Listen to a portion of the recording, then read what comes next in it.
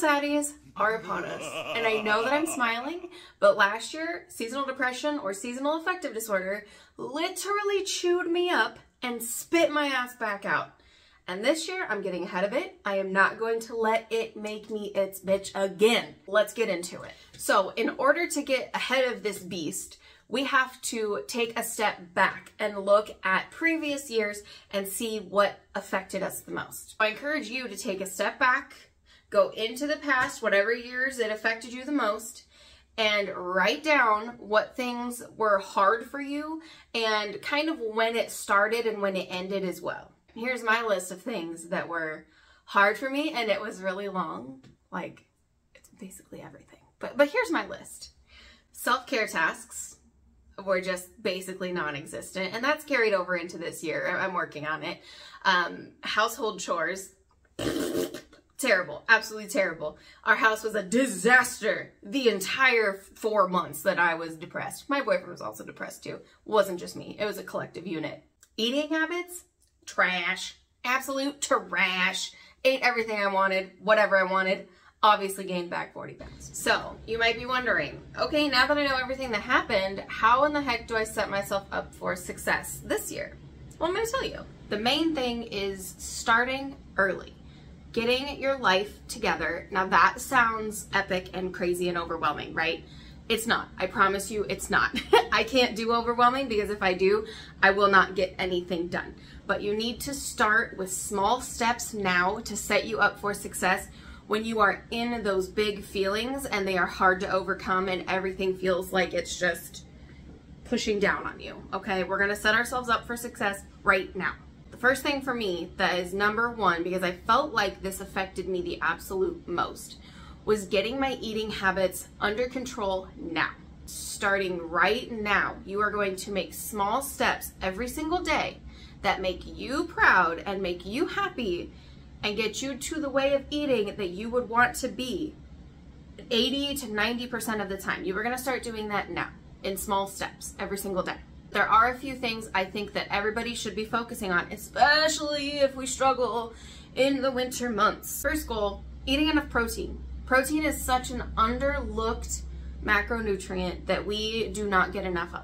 Eat foods high in vitamin D, vitamin C. Fuel your body with good food because we literally are what we eat. Whatever your healthiest self looks like to you, start those steps now in small ways every single day. Up your protein a little bit every single day. Make a homemade meal at home 3 to 4 times a week instead of 2 to 3, and then bump that up as you go. Start small because if you get overwhelmed, it's not gonna work. There's gonna be no point. Supplements. I am a huge fan of certain supplements. I'm not a huge fan of all supplements. I don't line my counters with supplements, okay? First off, ain't nobody got money for that. Second off, I think that we just pee a lot of them out any hoops. These are the things that I use to help myself feel the best. Electrolytes. That is number one. Electrolytes, electrolytes, electrolytes every single day. First off, they help you poop. And if you don't think that's important, it is. A few months ago, I was so freaking constipated, I didn't even know it first off, that I looked like this. And then I forgot that I had stopped taking my electrolytes every single day or drinking my electrolytes every single day because I ran out. And once I started drinking my electrolytes again, I looked like this. So if you don't think that they're important, they are. Help with the fluid balance in your body. They help with your muscle soreness. They are just something that you need. I always have them linked in my description, the ones that I really like, but I have tried a bunch of them, and these are like my top 3 that I really enjoy, and they'll be down there. The next supplement is collagen. This one I know is a little bit controversial. This might just be mental for me, to be honest with you, but I really feel like collagen helps, like, our body is made up of type 3 collagen. That is what our skin is made up of, okay? I worked in healthcare for some years. I know a few things. So I really do think that adding collagen into your diet is really good. I use collagen in my coffee every morning, and I really do feel like it helps with my hair and it helps with my skin. And I'm not a super vain person. I'm not trying to not look like I'm not aging. Like, that's just the beauty of life. But I do really feel like it helps me feel and look great in my skin. Protein powders are something that I also think are a very good thing to do, especially because I said earlier, protein is something that none of us get enough of, and it is so important. And when I eat enough protein, I can really tell a difference in my body and my energy levels. I just feel a hell of a lot better. I will link the ones that I like down below. Obviously, those are going to be low carb, sugar-free, keto, those kind of things. But I use them in my smoothies. I will make protein coffees. And really, those are the only two things that I use it in, is smoothies and protein coffees. And I don't really have it every single day. I just have it when I know that I am not going to get enough protein that my body deserves that day. Regaining control of your spaces.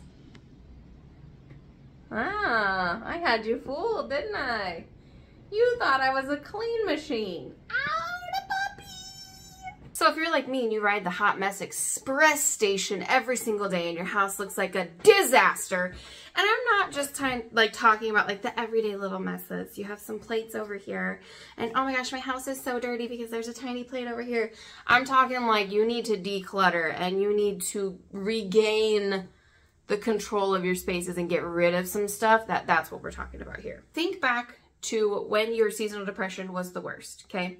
Think about your spaces and how you felt in those spaces. Did you feel calm? Did you feel overwhelmed? Did you feel cozy? Did you feel stressed? That is what I'm working with here. My biggest stress area is our living room, dining room, and my boyfriend's video game section. I call that my trigger space. That is a space that will trigger me instantly. So we will be tackling that. So find your trigger spaces and slowly start to tackle them. Let's start creating habits now for our everyday life to get into a better cleaning routine, to get into a better daily routine. I am not the person who has a morning routine, who has a nighttime routine. It looks different every single day for me, and I'm fine with that. I don't need a set routine. I am not a set routine person. However, there are things that I would like to be able to do in a day. I feel like I need to have a list of things I want to get done in a day and be able to check them off every single day. So for me, that would look like waking up, brushing my teeth, and washing my face. Those are my only two expectations of myself in the morning. And getting dressed, that's not a huge issue for me. I guess putting on clean clothes could be one, because your girl struggles with that. When I come home, I would like to be able to do at least 15 minutes of some type of cleaning every single day. I did really good with that at the beginning of the summer, and then I completely fell off of it because I was getting home extremely late from work. Dinner. We have fallen off the dinner wagon of having homemade dinners. So I would like to have at least 3 to 4 homemade dinners a week. And then at nighttime, washing my face and brushing my teeth. Those are really my only goals for the day, right? I mean, that's still a lot of things to check off, but I would say I do all of those things maybe twice a week, maybe. I want to do things that make me feel good in my own skin and make me proud of myself. And that might sound ridiculous that is washing my face and brushing my teeth and all of these things, but it is. And that should also make you proud as well. So just implementing small things every single day, because in the next couple months, those will add up to very large things that will set you up for success when your seasonal saddies are kicking our assies.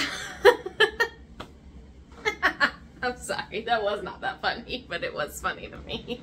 So this is exactly what I'm trying to prevent from happening, but I do think that this is a good video with a lot of good tips about cleaning and such, and what helped me a lot. So I hope that you guys found this video helpful and that you start getting ahead of your seasonal saddies now, because you deserve to feel good all year round, friend. So thank you so much. I'll see you in the next one. Bye.